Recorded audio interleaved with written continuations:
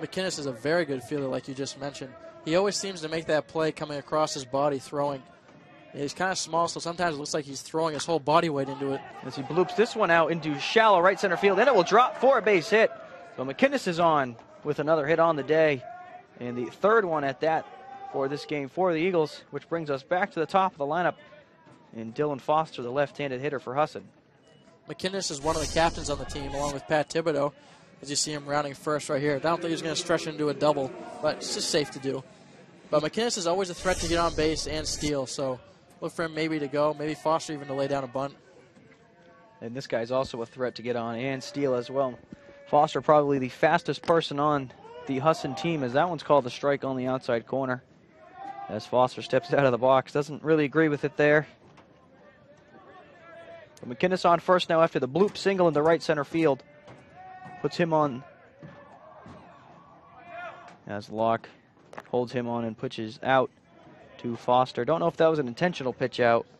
It looked intentional to me. The catcher was already up and ready to throw, so they must have saw something in McInnes' lead that might have led them to believe that he was stealing.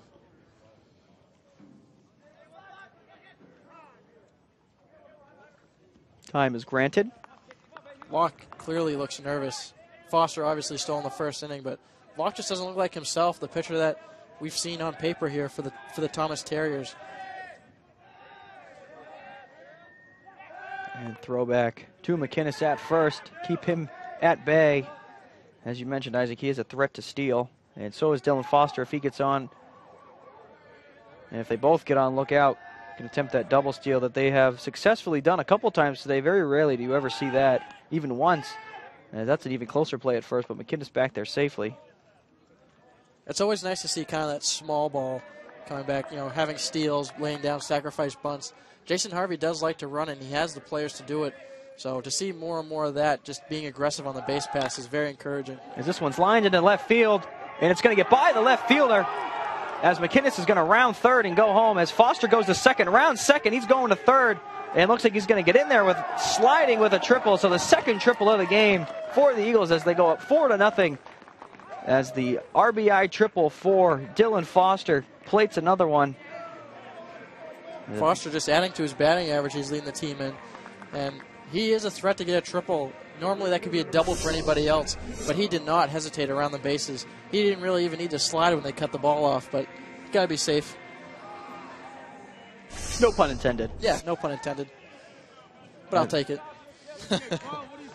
As Pat Thibodeau steps in on the left side here, looking to drive Dylan Foster in. And maybe it's a good thing that the Terriers save their bullpen just in case, because, like you said before, Locke looks really rattled right now.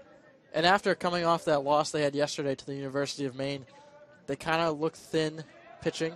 So going through that first game, not having anyone throw from the bullpen is good for them, but they might need them the second game because you still want to be competitive and still want to win. You don't want this thing to be 10 runs, 11 runs.